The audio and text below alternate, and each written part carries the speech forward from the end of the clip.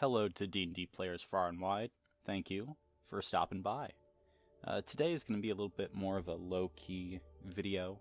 I'm going to try to go through, not really with a script, but just give my thoughts on the D&D classes and try to at least give a tier list for new players and what classes they should choose. So this might be a little bit rambly, and it's not going to be as succinct as other videos, but I'm just trying to do something a bit more low-key today. So for the first class, we have the Artificer, and I'm putting it in D tier for new players, and this is why. The Artificer in general is a very complicated class, and it requires an intense understanding of D&D 5e mechanics that you can't really expect a new player to understand. You have to basically have an understanding of spells, attunement slots, all of these other magical items that you can potentially create. Then you have all these complicated subclasses, and therefore the Artificer I just don't think is a really good pick for new characters. It's definitely an extremely powerful class, but a new player is just not going to get a lot out of it. And if you're using, for instance, a virtual character sheet like D&D Beyond, I don't like the way it's set up for Artificers. I don't think it does a good job of helping players keep track of everything. So for that reason, Artificer is D tier. Next we go to a Barbarian. This is firmly B. I think you can give the Barbarian to any new player, and they'll generally get the hang of it. Barbarians aren't too complicated. I think where they might fall, though, is where you place ability scores, and that's what I've seen from new players who choose Barbarian. They attempt to flesh out intelligence, wisdom, and charisma maybe a bit more than they should, and so their AC might be a bit lower, they might not be attacking as well, and then you have this problem where if they're not raging and they're not reckless attacking, everything can kind of compound on each other, and they just might feel a little bit less powerful than the rest of the party, and we don't want that for new players. But the Barbarian is still good.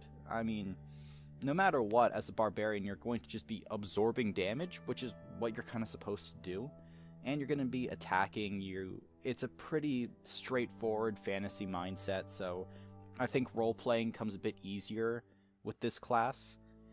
All the subclasses I think are pretty good except for Berserker, and unfortunately that's what you see, at least in D&D Beyond, when you first get the Barbarian, if you are a new player and you don't see anything else. And Berserker is like the worst subclass in the game. Well, no, I think Monk 4 Elements Monk is probably the worst subclass in the game, but Berserker is like right there.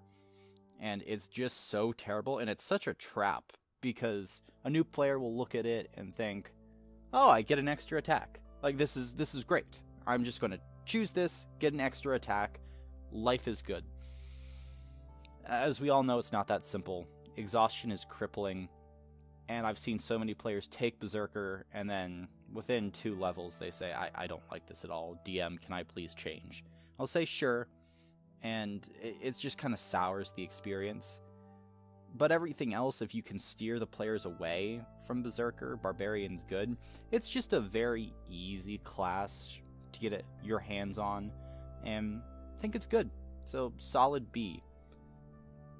Next we go for the Bard, and the Bard is B as well. Now, for experienced players, I think the Bard is much higher, but for a new player, you have to come to terms with a few things. One, you're not going to be doing a ton of damage with the Bard, because you are firmly a support character, and you always have to keep that in mind. And new players generally, they want to be doing damage, or they want to be succeeding in combat, and the Bard is much more esoteric for how they are helping. they still do help, but you need to find kind of the right player initially to choose a bard. Then, lack of spells.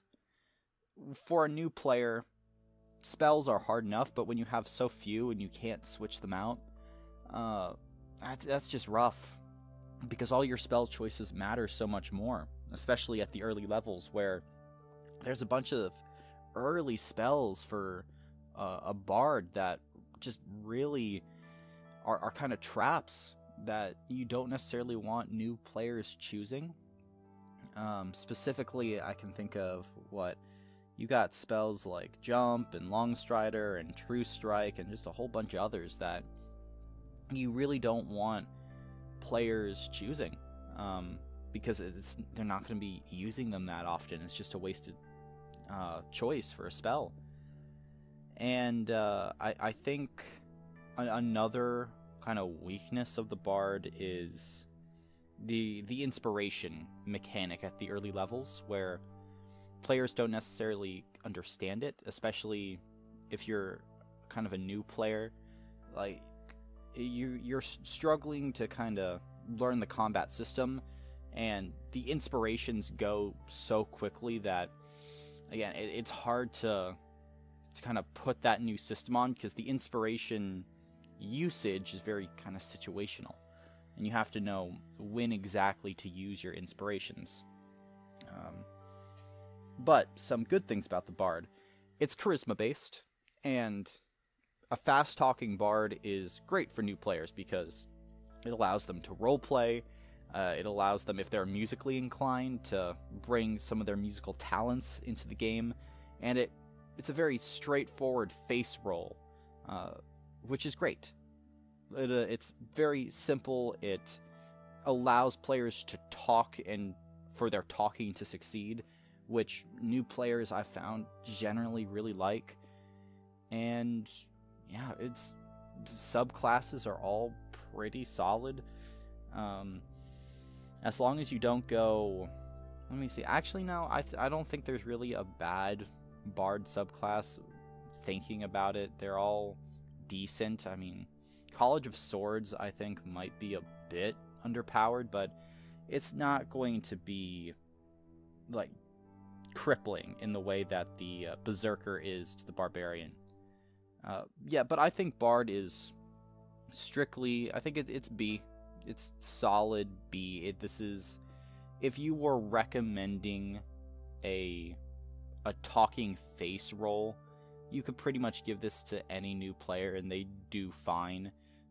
Not a lot of pitfalls in the B tier. Like, I consider B tier to be, this is solid. Like, as a DM, you can give this to a player and they'll be fine. I think I'm getting all my B tiers out of the way early, since I think Cleric is actually probably going to go B tier. I think Cleric's B, because again, this is solid. This is the solid tier where you can give this to a new player and they'll be solid. Cleric can be A or S, I think.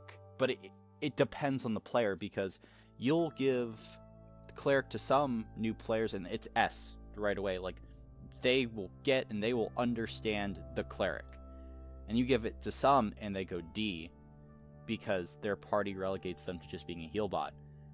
And they start hating the game because they're not doing anything.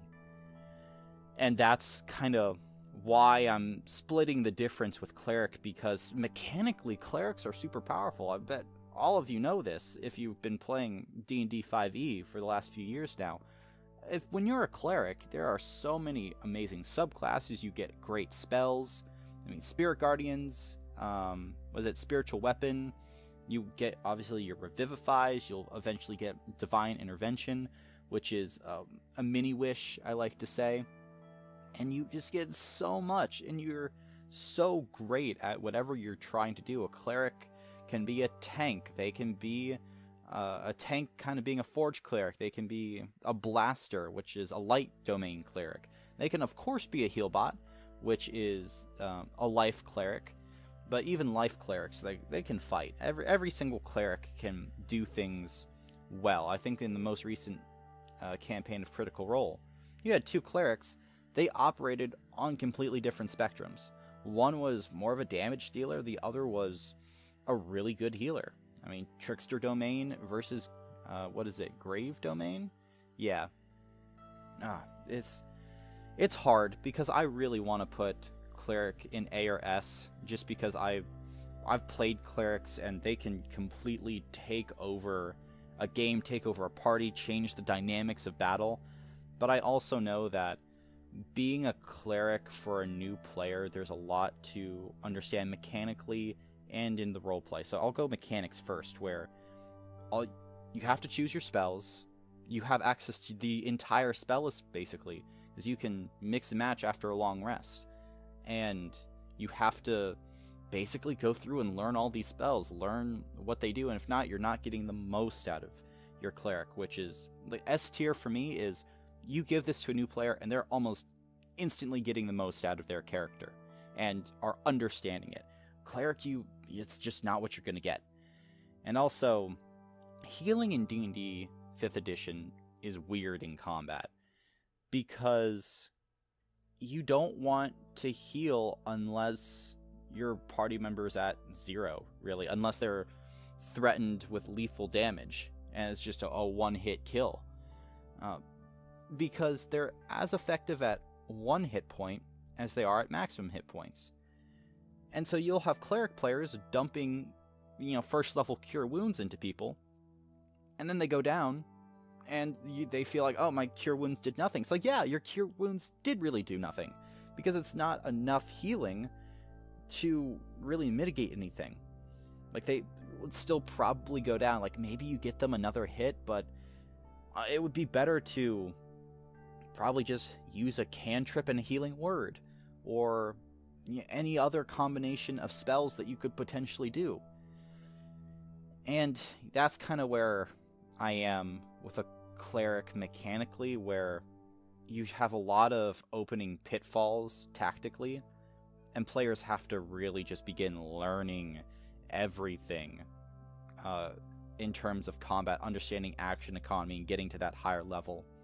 And then roleplay, of course, you have a deity, you have to navigate around the stigma of a Cleric just being a healer, and that's not necessarily something I want to put on a new player, and I think that there are better avenues for that new player than a Cleric in terms of RP viability. So Cleric, solid B. Next, I'm going with Druid. Now, Druid, I'm just going to place it here for now, it's my favorite class, bar none. I love Druid to death. It is everything that I want from a class, and in my opinion, Druid is the most powerful class. The most powerful. When I'm playing a Druid, I can take over a session unlike any others. You put me in a combat encounter, and I erase the normal challenge rating with a Druid, because I am manipulating the battlefield to such an extent that, yeah, you might have powerful enemies, but they can't do jack shit now. Like, I am just beating you, like, by force. Like, in chess, like, there are certain positions, if you're playing chess, where you are just winning by force. Like, you can just keep on going, and there's nothing the other side can do. And Druids can do that. However, for new players, Druids are D. I don't know, actually, which is worse, Druids or Artificers, for new players, because here's the thing. Druids are a super complicated class. Super complicated. And it has the problem of the Cleric, where you have access to your entire spell list, but you don't have a ton of damage, at least right away.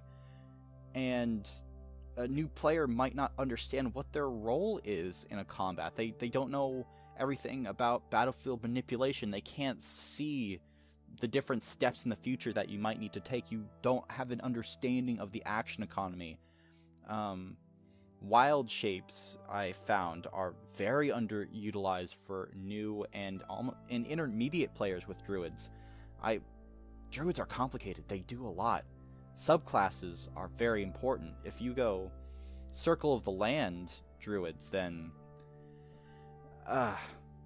it's tough. And even going Moon Druid, which is, in my opinion, the most powerful subclass in the game, or any of the other Druid subclasses that are just great, you might not get the most out of them. Actually, I'll go out and say that 95% of new players will not get anything out of them. Druids will just be eh.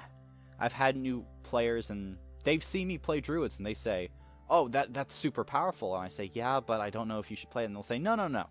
I'm going to go and I'm going to play this Druid. And they do it, and after like 10 sessions, they say, I am having zero fun. I can't do what you did. I don't know what to do. I'm trying, but everything's situational. Everything's concentration. I don't know what I'm doing. And I say, yeah, okay, we'll see. Like, maybe we get you a new character. Maybe you change classes. Maybe we get you to a Cleric instead, or something else. And that's kind of ends up what's happened with most of my Druids, unfortunately. Through no fault of the players, it's just really complicated. And so Druid is going to be, unfortunately, D tier for me. Pretty solidly D. Fighter. Fighter is A. For new players, Fighter is just a terrific option. Its only pitfall is that early on you just have one attack. And if you miss that attack, then you're kind of... well, that's just a wasted round for you. But once you get higher into your leveling, Fighter just becomes great for new players. You have very few things you need to worry about. You got your second wind, easy to understand. You have your action surge. You have, of course, your attack. All of the Fighter subclasses I like. Champion is great for new players because you just say, you crit more. You get more critical hits. Don't you like that? And they say, yeah. And it's just super easy to learn. And if they're a little bit more advanced, I say, okay, well, we have Samurais. We have this new Echo Knight. If they're like really trying to understand D&D, I'll say, hey, let's try you out with a Battle Master, maybe. It's just great. Fighters are just really, really good for new players. You can't really go wrong. You can have them basically choose any race. If they want to go human fighter, let them go human fighter, because it just teaches them how to make backstory and how to make character. I don't think human fighters are inherently bad. Human fighters can be just as interesting and unique as any other race class combination, and they're really strong. They get that extra feat, and that's really useful for fighters. Fighters love their feats. And Fighter, just over time, teaches new players the game. That's kind of the long and short of it. It's a great way to just teach the game. Like, the name of the class, Fighter. You know what your role is in combat. You're fighting. You're up in the front or back lane, but you're doing damage. Players love that, so I don't think I need to say any more. Fighter, yeah, that's a solid A. Next up, we have the Monk. The Monk is C, for a number of reasons. The fantasy of the Monk is like a Shaolin warrior, but you don't really get that until the second or third tier of play. I'll say third tier of play, so like level 9 or 10 is when you're really coming into your own as a monk truly and really starting to get powerful. But before that, you're not powerful because you don't have key points, because the engine of the monk is the key point. And when you get them at second level, I believe, you only get 2. And you just kind of slow down with everything, which is unfortunate. Your attacks aren't doing a ton of damage. You can't really use a ton of your monk abilities. You are dependent on so many different ability scores. I mean, you need dexterity, constitution, wisdom, and you would, to fulfill the fantasy of a monk, I would almost say you also want intelligence, because you want to have almost like this sagely feel, I would think.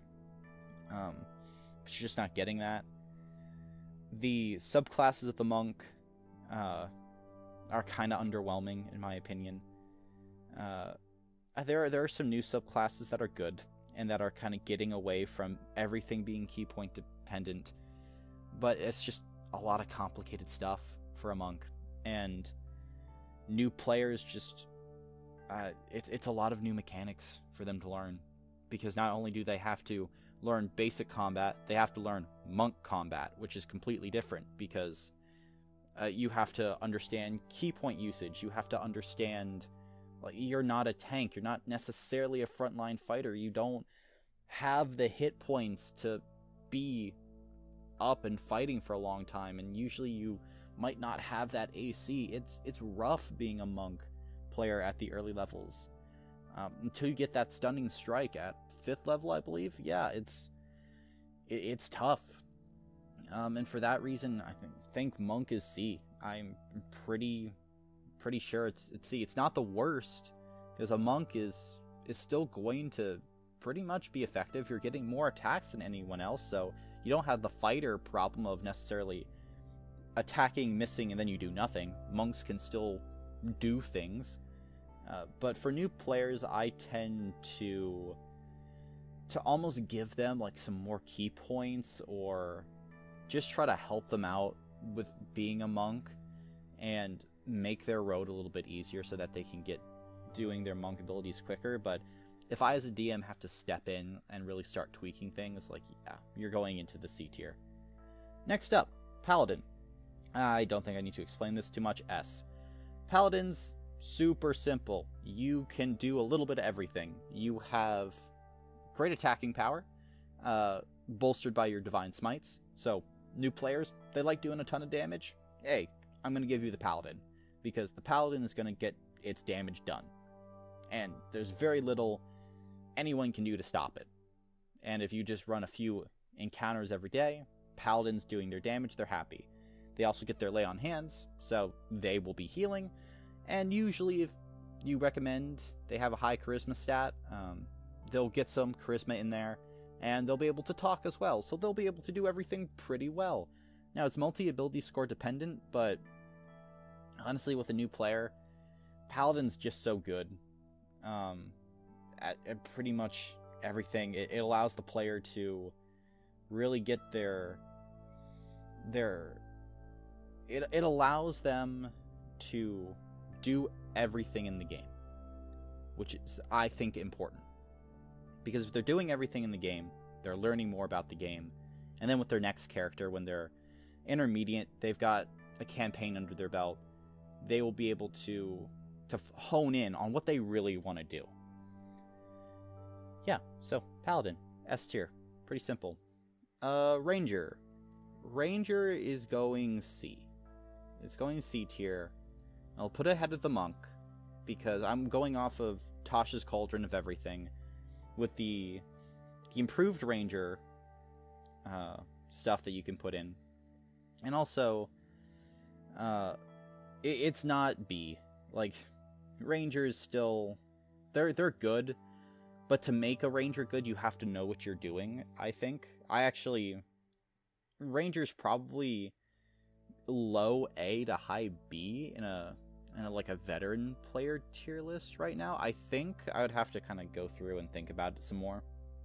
But Ranger's C, because you don't have a lot of spell slots still, which is a problem. And yeah, there are better options for players. I don't think I need to spend a ton of time talking about the Ranger and its shortcomings and things of that nature. We all know kind of what the Ranger is in general. It's kind of got to be tweaked. You got to help out, and if they don't know the intricacies, like, I've seen so many young Rangers just not take Hunter's Mark. They won't take Hunter's Mark because they don't understand, like, that's gonna help you with damage. Like, you need Hunter's Mark. It's really good. Favorite foe helps them now with Tasha's, but still, Ranger just, it's complicated. You kind of have to build a campaign specifically around a Ranger player if you want them to get the most out of everything, because exploration is it's forgotten in D&D 5th edition. So especially if you're running a a written adventure, pre-written, you have to do some work on the DM side for your new player. And again, that puts it in C tier for me. Next up is Rogue, and the Rogue is S for a new player. S, because what does a Rogue do? They have expertise. They're good at a lot of things. The idea of a Rogue being this stealthy assassin, it's easy to understand. In combat, what do you have to do? You have to get your sneak attack. How do you get your sneak attack? You get advantage on an attack, or you attack an enemy that's close to one of your allies. Easy. And you do a lot of damage. Rogues are great. Rogues, they don't let you explore the magic side of the game necessarily, unless you're an arcane trickster, but they're just still good. They're really good. The only thing that kind of holds rogues back is, of course, like the archetype of new players who try to run them and play them, where they try to play that edgy rogue, and that's a pitfall of the class. But also, if you talk to a new player and it's going to be someone that you're going to be playing for a while, you can help steer them in the right direction, maybe try to have them understand that they need to be helping the table. As long as your new player understands that, yeah, Rogue's S. You're just doing so much good with a Rogue, and you're asking so little of a player that no matter how they build their Rogue, they're going to be effective. Because sneak attack just scales itself. Even if normally you would have just awful damage, sneak attack comes in and it makes everything fine. So next up, Sorcerer. I'm maybe controversial. I'm putting Sorcerer in A. And Sorcerer is an A because it makes a new player understand spellcasting. Because you have less spells, which I know I kind of docked the Bard and the Ranger for having limited spells, but the Sorcerer, its less number of spells are helped by you also having meta magic. And with this, you can help like understand your spells better. You can understand tactical combat with spellcasting.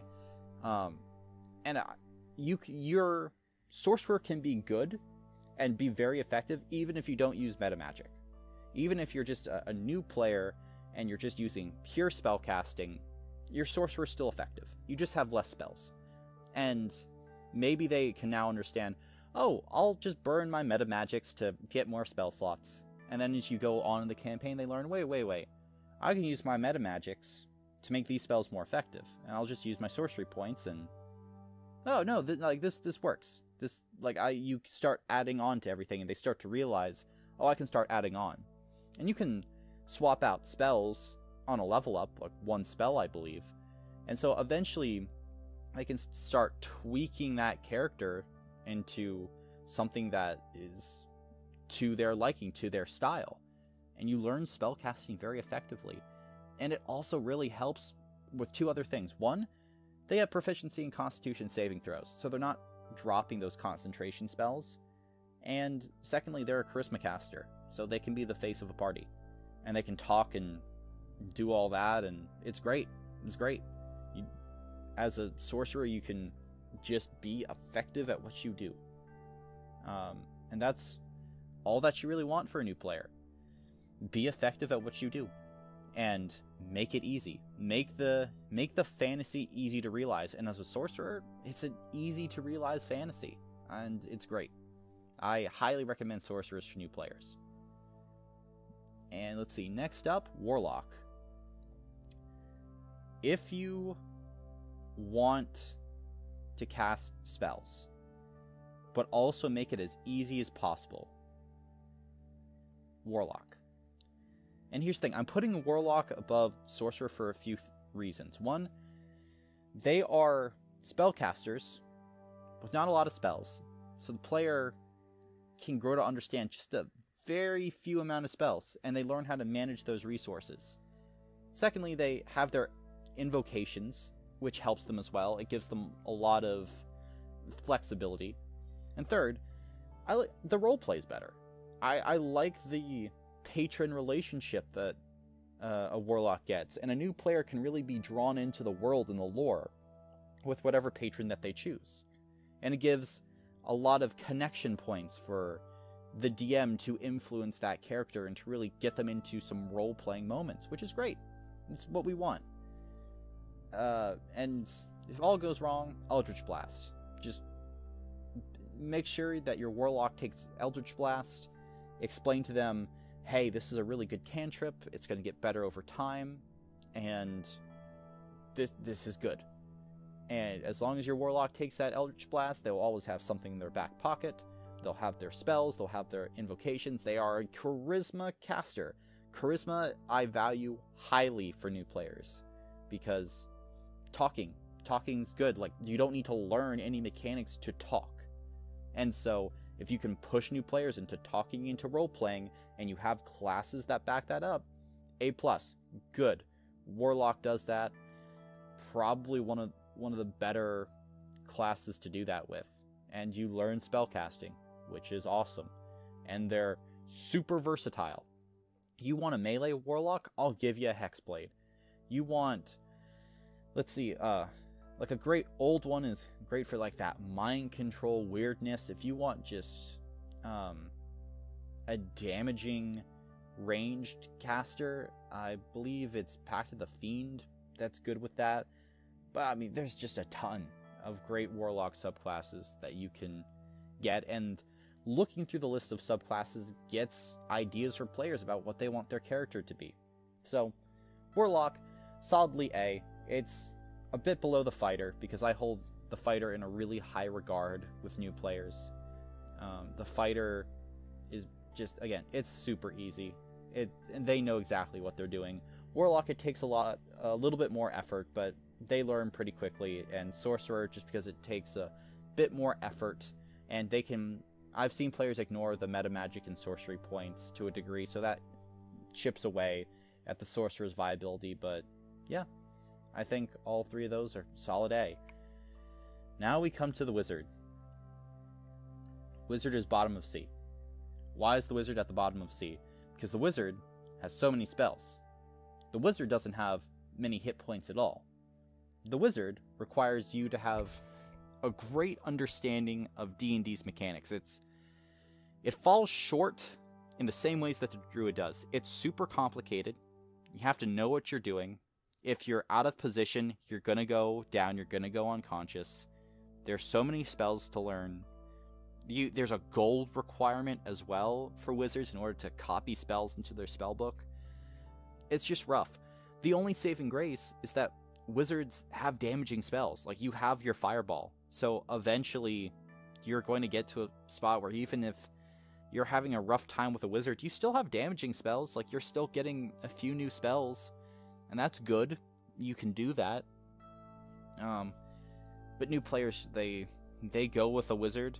They try to understand how the Wizard works, and it's rough for them. It's just rough. And it's unfortunate, but yeah, it's just tough for new players to play Wizards. It's just really tough for them. And this comes to the last one. I'm going to put Matt Mercer's Bloodhunter in here. And maybe another controversial pick. I promise I love Critical Role. I love Matthew Mercer. But Bloodhunter is top of D for new players. Why? Well, there's so many things you have to keep track of, and it's a problem with the Artificer as well, is that I don't like any of the ways that it's set up on a character sheet. The blood maledict feature, I believe, and all their blood curses, I see new players forgetting about them a lot. They just don't use that ability in the moment, and mostly because it hurts you. It hurts to use it.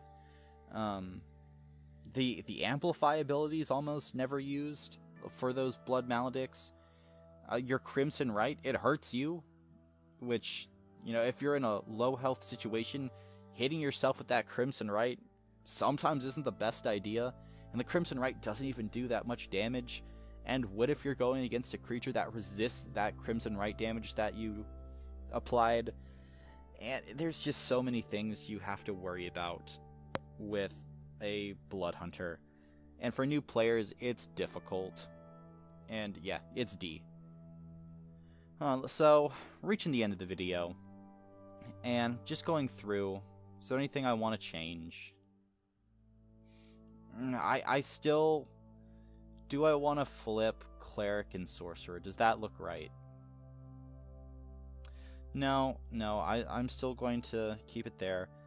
I will put Wizard above Monk, though. Yeah, and I think I'm good with that ranking. So essentially, if you have a new player, present them with a Rogue and Paladin first.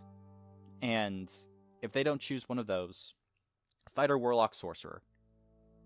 And just kind of go down the list. I would almost say don't allow them to do a Blood Hunter, Druid, or Artificer. If they really want to, let them play it. But just be prepared for a class switch, or to help them out. For Ranger, Wizard, and Monk, be prepared to help them. Like, you will have to help that player with those 3 classes in order to make sure that they are having fun. That's the most important thing. Are they having fun? D and C tier, you're going to need to help to have fun. B, they will generally have fun. Like, there are some pitfalls, but they'll have fun. There's a learning curve to Cleric, Barbarian, and Bard, but not too much. They'll probably be fine. A is, you'll be having fun. Like, I think those are very fun for new players, and they're strong. They can be strong. And S tier is, players will have a lot of fun, and they are very strong. Where a new player and a veteran player are going to be on about the same level. Like, a veteran player will obviously be getting more for their character in situations where they've specifically built a character to be good. That veteran player will outshine the inexperienced player, but in most cases they'll be on the same level. Wow, this is a longer video, and I've talked for a long time. If you made it this far, thank you so much. I hope to get another video out soon based on this tier list, but for veteran players, and what veteran players should do with class choice, and how I see the classes through a veteran's player's eyes. Because, spoiler alert, the Druid goes up here. Like, the Druid is... I'll get more into why I love a Druid so much later, but yeah. Thank you all. Subscribe, perhaps. I'm a small channel, and I'm trying to grow, and every subscription, every view, every like helps. And also, thank all of you for entering the dungeon.